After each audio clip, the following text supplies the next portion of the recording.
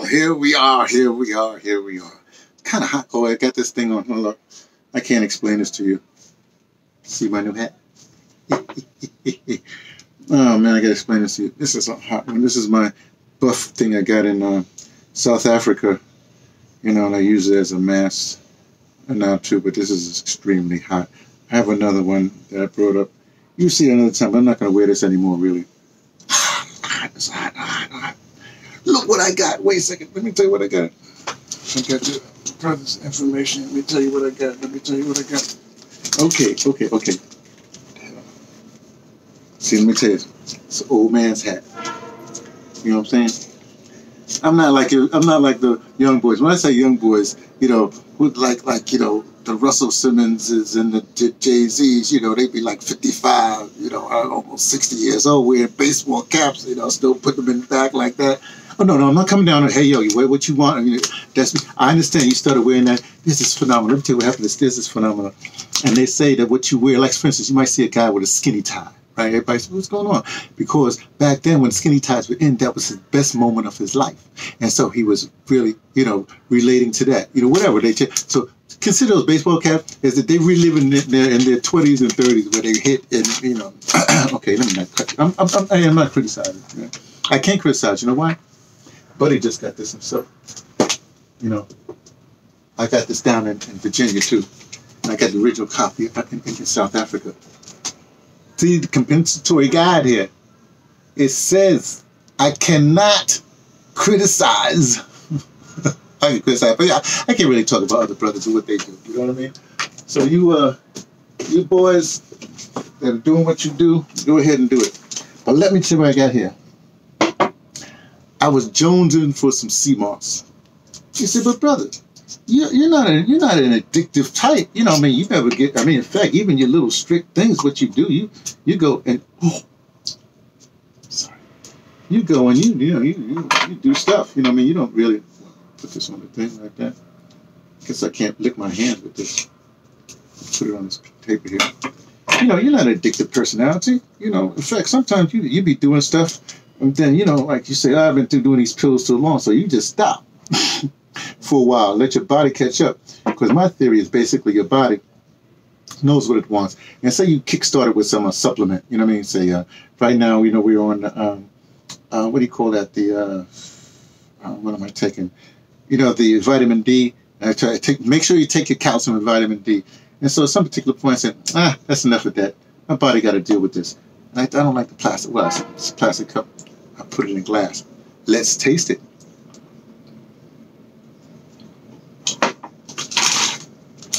I know you're saying, well, brother, you tasting it. What is it? Okay, glad you asked. Okay, let's take my brush off. They call it, well, sea moss. They call it sea moss shake. This one. Watkins, they do it here, okay? Got kitchen moss, carrots, beets, hence the color, okay? Cashew nut, oh, well, I guess cashew, whatever. Bee pollen, cinnamon, taste that cinnamon. All in almond milk. Then I got this chocolate protein thing. I'm sorry. I said maybe I should cacao. No, I want chocolate protein thing. I put in there. That's what this is.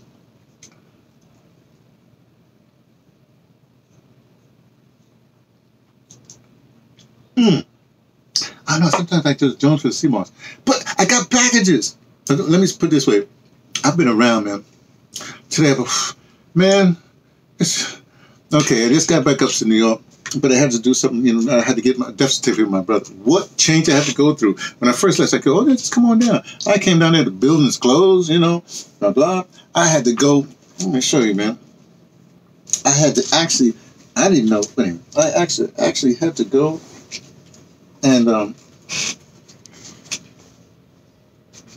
I had to call this detective that found my brother with my sister, and I just told him someplace else.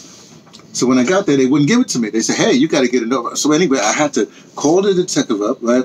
And on official police stationery, he had to write something. You know, he signed it. You know, I call him Detective Damon. Shout out Detective Damon. Anyway, so then I take this to the place, and they let me in so I can get the death certificate with my brother. There you go. You know something I didn't know? Guess what? Well, that's the death certificate. I got a birth certificate here, but I had to bring the birth. I had to bring stuff up. You know just in case they would question me, but all the stuff I brought up was wrong. I didn't know, but my mother's middle name, I guess I knew this way back when, was Marie. That means nothing to you, right? Except that my first love of my life, the sister that really jacked me up. If you want to know why I'm the way I am, because that girl at 14 years old, she cursed me, and I ain't been ever since. Her name was Renee Jeanette Fairley. That's fine, okay? But the second woman, girl, because I was about 20, right? Something like that. I was in the, no, I was 22, 23, 22, 23. I was in the Air Force. By that time, my marriage to my wife was like, I wasn't having it, And what this wasn't, anyway, this girlfriend, it was magic how we met. I'm going to tell you, her name was Bernadette Marie Clark. Woo! Both these women, they were like perfect couples kind of thing. There's a third one, but the third one, oh man, I want to get into. In fact, I can't remember her name. You know why? Because she did me so bad. I erased it from my memory. Just the way I am. Luckily, I have my current wife. She's cool, just with the spirits ordered. Anyway, back to the point. So I got stuff. Anyway, so you have to go through changes now to do stuff in New York. I'm telling you, man, everything's locked down. In fact, I was down there. I was going to the train station. There's this whole big Occupy thing up there. I'll post up. I did an interview. If you see it, you see. If you don't, you don't. But I got mail that was sent here. First mail. Let's look. First, I got my Urban Ears. With the headphones, but I don't have to be tethered to the thing. This will be good in St. Louis. So I bring that St. Louis with me. Well, look what I got. Looky here. Bingo! Booyah! Oh yeah! Bitcoin and Black America. Hey, you got to start a new system. That's the way to do it. Let me tell you something. Okay, I watch Matt Cosgrove all the time, so I've been watching him since 2014, so I know all about Bitcoin. But around about that time, my research group in daBrother, they had some questions about the Bitcoin. Like that. I said, now if you're in charge of research group, you can't just see it. So I'm not into money, nothing like that. So I said, okay, the first thing you got to do is get a Bitcoin wallet. Boom. So I had everybody get a Bitcoin. Not everybody was to get a Bitcoin wallet. So I got a Bitcoin wallet. Then I put a little bit of money into it. So I ain't been paid. I don't know what's going on with that. Right, so they did that. So that's how I knew about Bitcoin, right? And so it's like a research, and we can see what's happening with that. So I got that book. What else do I got here? What's this? Oh. Hey, let's see, because I ordered some other books too. So let's see. Man, what's going on here, man? I don't know nothing about no boxes. Anyways, I hope you all are keeping yourself well, because the COVID's still happening. It's funny. I was in Virginia, went to the store to get some, what I was going to get, Jamaican store. Anyways, you get the Pakistanis, man. It's Jamaican store. Jamaican food, let's put it that way. So I got the jerk chicken, I got greens, collard greens, yams, and rice and peas, right? And but in this store, ain't nobody was masking. Ain't nobody was social. I mean, so much that about 15, okay, maybe I exaggerate, 10 people, right? Oh, yeah, people behind the counter serving the food, they ain't masked up or nothing like that. Because, black people, we think that we, I don't know what we think. Oh, yeah, okay. I got the Sandy Darity book. ADOS. Research. So I got this book. I don't know, but I might bring it with me to St. Louis. I might not. I don't think I will. I'm not really sure. Now, what's this book here? What the hell? Oh, it's a book. It is a book. Let's see. Let's see what this says.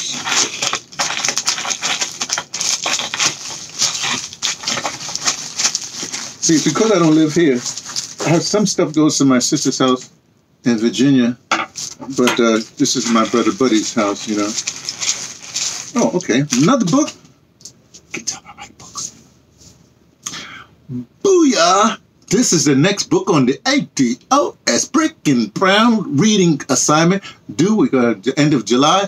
And this is what's going with me to St. Louis. Ta-da! Ding, ding, ding, ding, ding, ding, dang. Dang, dang, dang, dang. That's it.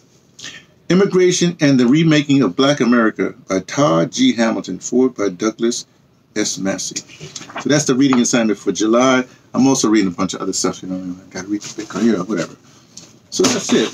Yeah, I think I'm going to keep the daBrother book. I'm not going to take with me. In fact, I might look. They have a great library in St. Louis. A great library. So what I might do there is just get, if whatever. Because I might be in St. Louis for 2 or 3 months, I think.